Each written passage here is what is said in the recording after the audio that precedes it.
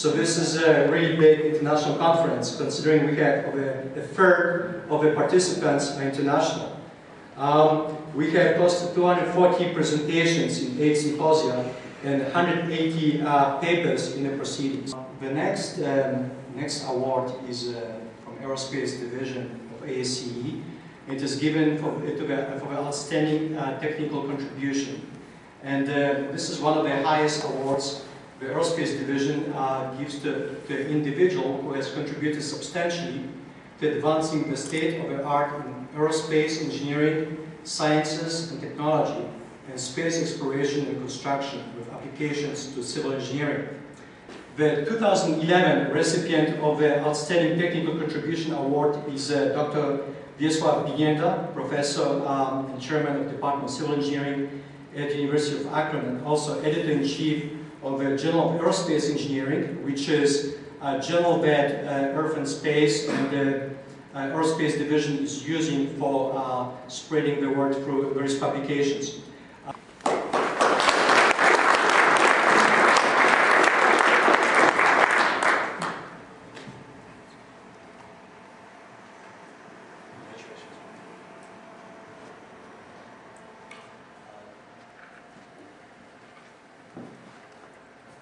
So, for you who know, the Aerospace Division has an executive committee, and right now we have Robert Mueller, Pizong Chow, Leslie Gerch, who are members, myself, who are members of the exec committee. One picture.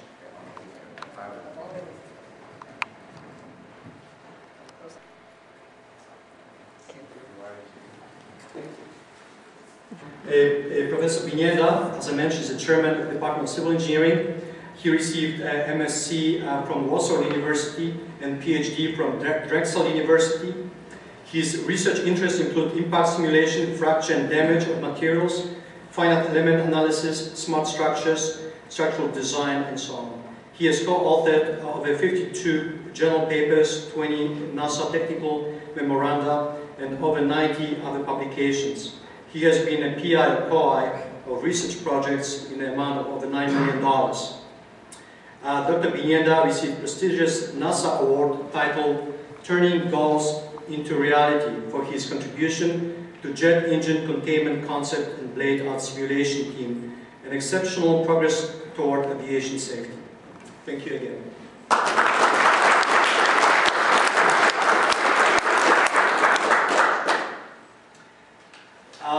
The Aerospace Division Outstanding Professional Service Award is the highest award in our division, given to an individual who has contributed substantially by an objective and lasting achievement in improving the conditions under which civil engineers advance aerospace sciences and technology and space exploration and construction. And it is my pleasure to again award the prestigious award to Wiesław Binienda. All of you know who I am.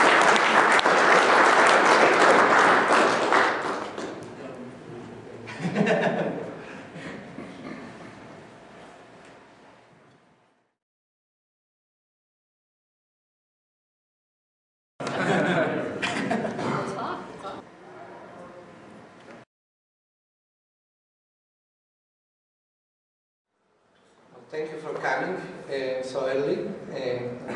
My presentation will have two parts. One is kind of a sneak preview of the symposium number 6, titled Ballistic Impact and Crashworthiness Response of Aerospace Structures, as refers to the group that I'm working with, my students, my former students, and collaborators. And here on the slide you can see the whole list of names.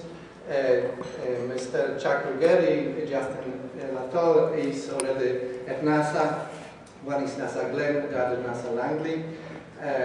Xiaotao Li is in GE Global.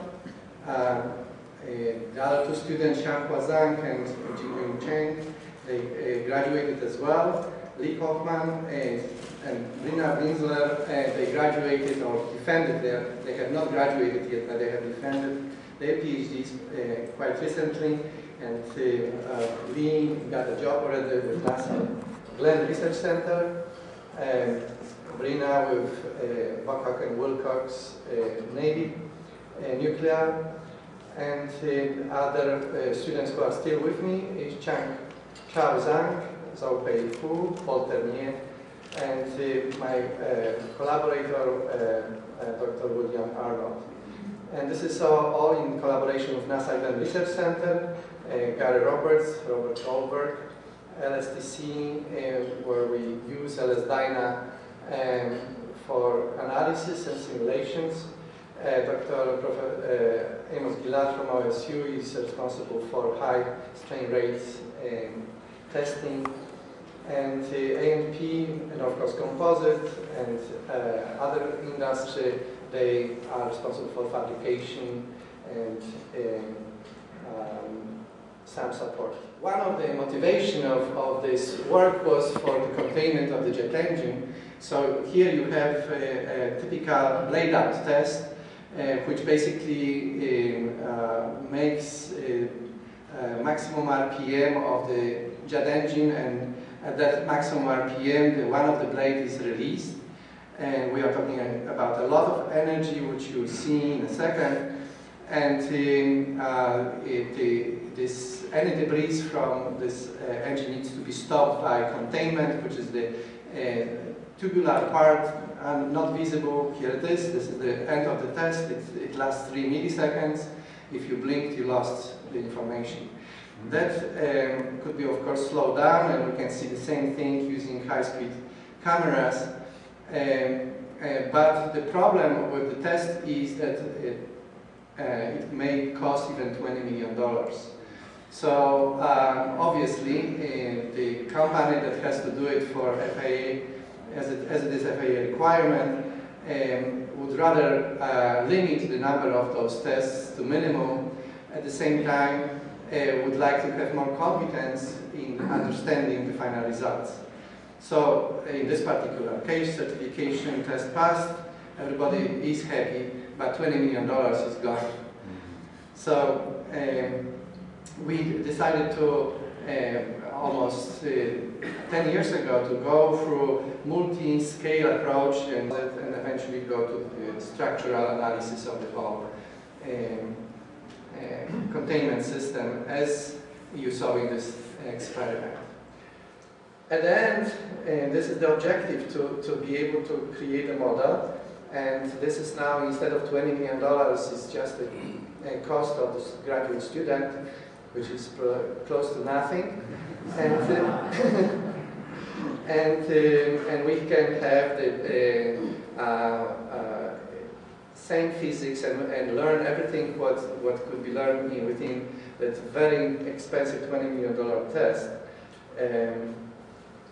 And as a result of our work, the good news is that GE decided to use this braided composite and build containment for the Gen X engine, which is flying the plane Boeing 787, and also Honeywell and Williams are in the process of either completing their utilization of this material to their jet engines, or I think Williams have already a jet engine with this material. And other applications are also for helicopters and other applications in aerospace. Now, the second part of my presentation will deal with application of the same methodology of simulations to very practical problem. I'm going to refer to the crash of the airplane, a government airplane that happened in April 10, 2010. In this crash, President of Poland with 95 other officials, 9 generals died. And in fact, all people were killed, and you can see this plane in the full shape at the top, and after this crash at the bottom. This is Russian Tupolev, which was built similar to Boeing 727, about 100-ton airplane. My work was focused on simulation of the crash of the plane to the verge. So I built the airplane model with putting, I say I built it, but of course my graduate students did it, with all the utmost care to build the wing properly. Now, to validate our test, to validate our model, we used some of the tests that were done by other colleagues. So those simulations show basically there's a damage. You can see some flying material, flying of aluminum from the front edge.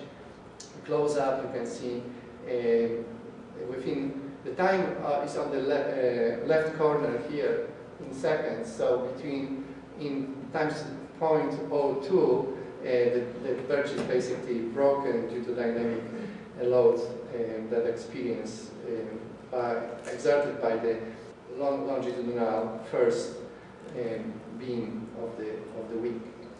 So I presented this work to parliamentary committee in Poland, and recently, a couple of weeks ago, to a European Union parliamentary committee. They were very interesting to see different take, let's say, on this explanation of this plane. So you can see here that,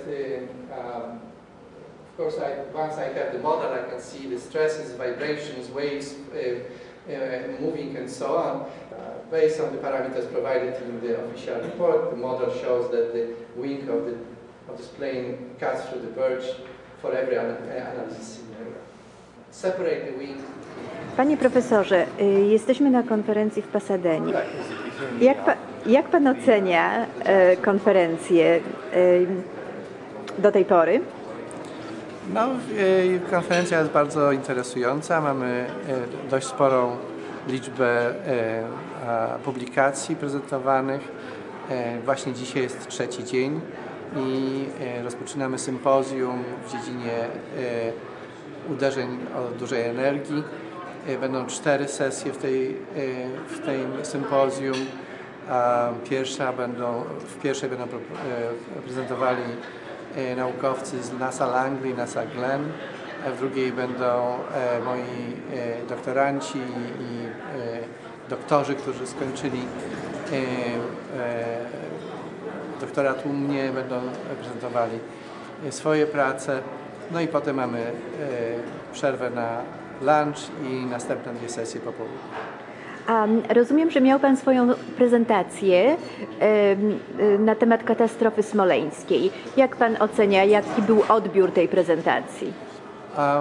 Myślę, że odbiór był bardzo pozytywny. Dostałem nawet dzisiaj rano kilka bardzo pozytywnych komentarzy od kolegów z całego świata.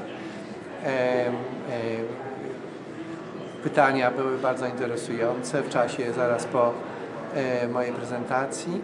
No ale równie ważne są właśnie te komentarze, które moi koledzy przychodzą do mnie na holach hotelu Hilton i wracają do tego tematu i mamy interesujące dyskusje. A rozumiem, że został pan wyróżniony 2 istotnymi nagrodami na tej konferencji. Mógłby pan powiedzieć, jakie to nagrody? No więc to jedna nagroda to jest za całokształt mojej pracy naukowej, a druga za wkład do rozwoju American Society of Civil Engineering, Aerospace Division. Bardzo dziękujemy za rozmowę. Dziękuję.